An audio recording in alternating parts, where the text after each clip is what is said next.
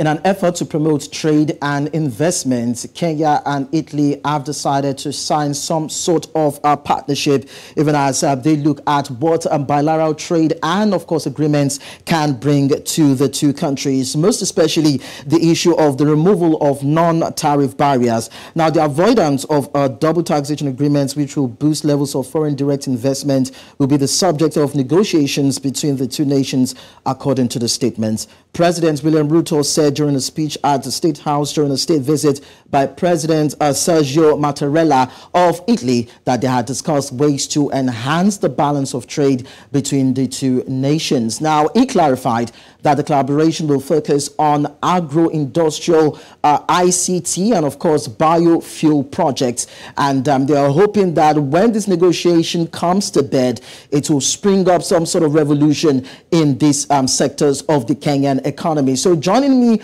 from Nairobi, Kenya, is Professor Exen Iraki, and he will be shedding more light to this particular discourse. Thank you so much, Doctor, for joining us. Professor. Good afternoon, wherever you are.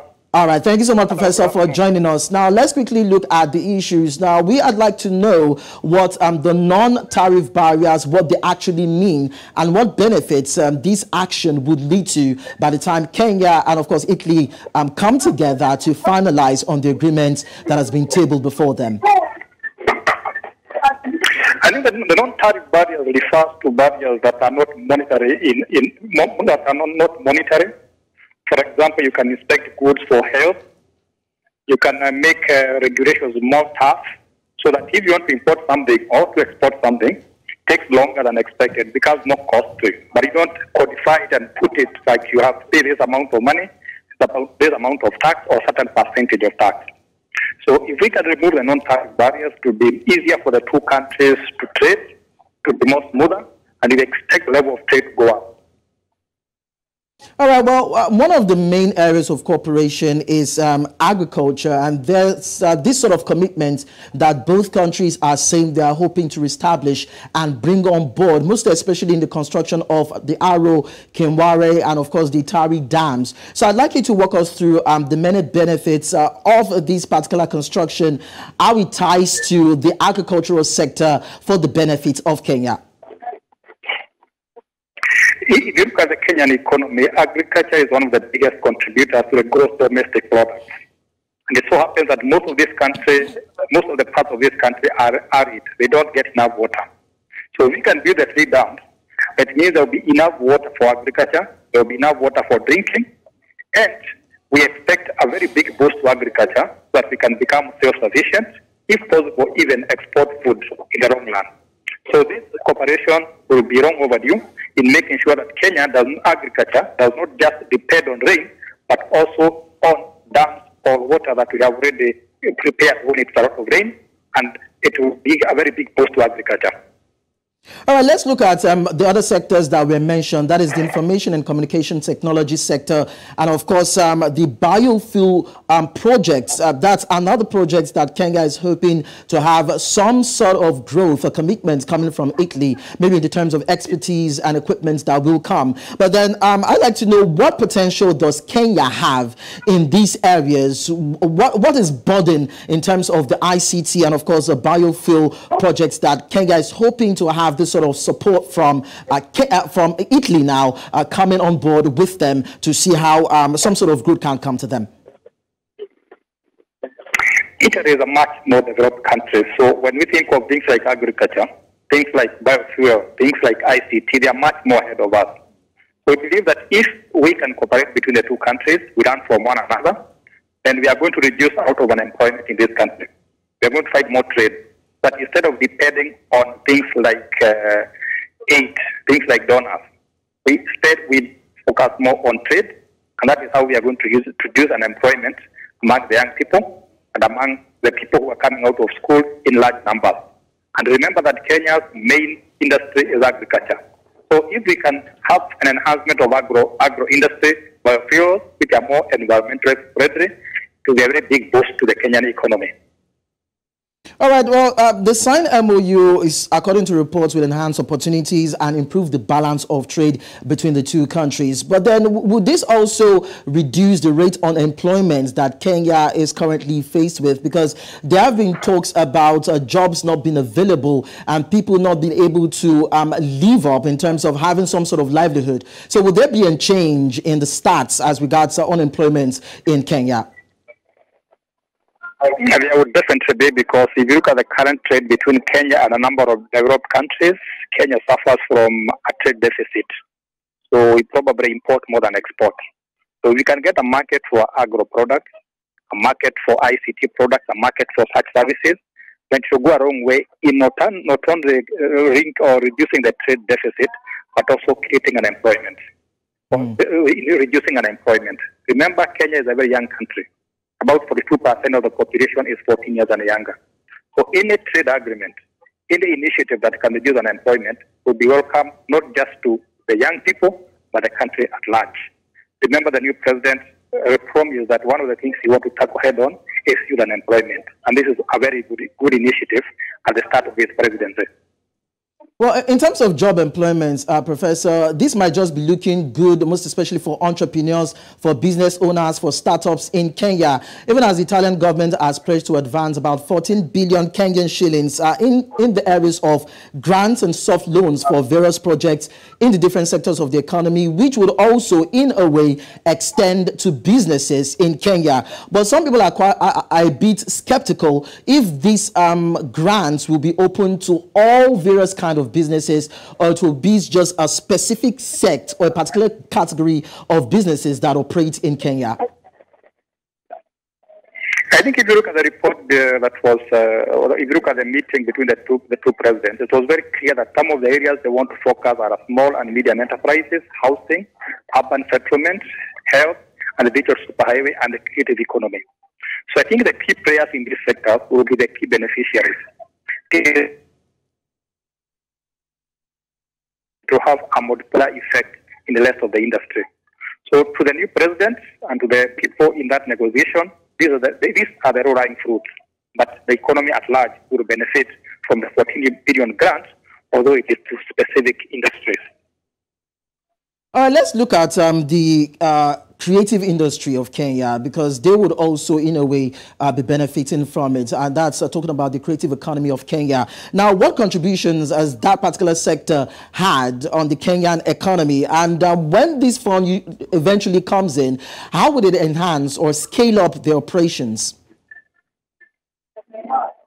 I didn't get your question clearly. All right, so I said the creative economy of Kenya is also another aspect that would be receiving a bit or a part of the fund that will be coming from Italy. But I'd like to know the contributions that the creative economy or the creative sector or the creative industry of Kenya has had on Kenya's economy, maybe for the past 10 years or so, and how this fund, when accessed, will be able to scale up their operations. I think if I go to your question is about the creative sector of the Kenyan economy. Yeah. The Kenyan young people have been found to be very creative in art, in music and related areas, and more so in IT. Kenya has a very vibrant IT industry. Young people are coming up with apps. They are doing work for the big multinational corporations like Microsoft, which have a very big hub in Kenya. And we believe that if this area can be enhanced because of the young people, because of the high level of education, it's going to increase its contribution to the Kenyan economy.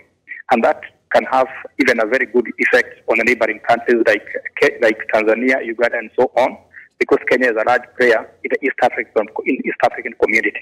So this is a low-hanging fruit, and we expect more contribution of it as the economy grows. So a lot of economists are actually not too sure what Italy will be benefiting in terms of this deal when it is signed. We understand that funds will come into Kenya, equipment expertise will be coming to Kenya.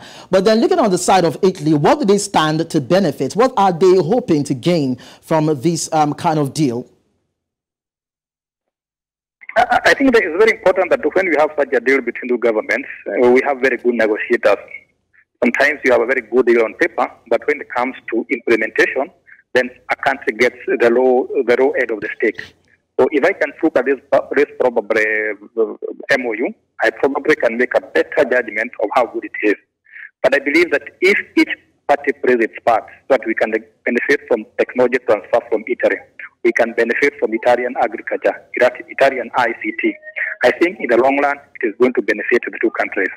I'm one of the people who believe that trade is much better than donation. Trade is much better than aid. And that is the way we should look at it. That is going to increase the productive capacity of the economy, that we learn how to walk by ourselves without always being led by somebody else. Professor, according to reports, Italian firms have been coming to Kenya for a couple of decades now. And some people are saying that there's a possibility that this will lead to the inflow of more foreigners. And of course, that might actually take the jobs of some Kenyans away. How true is this particular postulation? And that's an interesting question, because there has always been an issue. For example, some people are saying that in the last 10 years or so, a lot of Chinese foreigners have come and taken our jobs, a lot of foreigners from neighboring countries. But I think if we can sign these MOUs in a way that it is going to take care of the Kenyan interest, I don't think we need to worry so much about foreigners coming here. Sometimes these foreigners, as long as they are well vetted, they come up with a new idea. They come up with skills that are not available in the local community. They can always be an enhancement. I see US, for example, benefiting greatly from foreigners. I see European Union benefiting from foreigners. And there's no way we cannot benefit from the foreign skills and the influence as long as they are positive. Professor, before I let you go, a couple of weeks back, President William Ruto stood in front of investors and he projected what Kenya has in terms of opportunities and potential if those investors are willing or will be willing to invest into the Kenyan economy. Now, we're seeing some vistas being opened by the Kenyan government, as it were, and we're seeing the Italian firms and some other couple of investors from different foreign countries coming into Kenya to invest and to sign in sort of deals with them. Now, how do we scale up this kind of conversation to other African countries who are a bit deficit in terms of investments, but then have the potential to attract investors to scale up and to even improve their economy, as it were? I think that's a good question, because there are always investors coming to Africa from all over the world. They are going to other developed countries, and at the back of their mind, they want to make money. They want to invest. So they don't just invest just for the sake of it. So once we allow them in, we must always take care of our interests. Whether you're looking at investors in Nigerian oil, in Kenyan coffee, in Central African minerals, or investors who want to make money. And they pursue their interests. So we must always be ready to protect our interests as they come and invest and make money. So the end of it is not just about business, but also political interests. In the long run, if we don't do that, we are going to find ourselves losing as investors gain. So it must be a win-win situation all the time. All right, thank you so much, Professor Iraqi, for joining us on the conversation. Thank you, and have a good afternoon.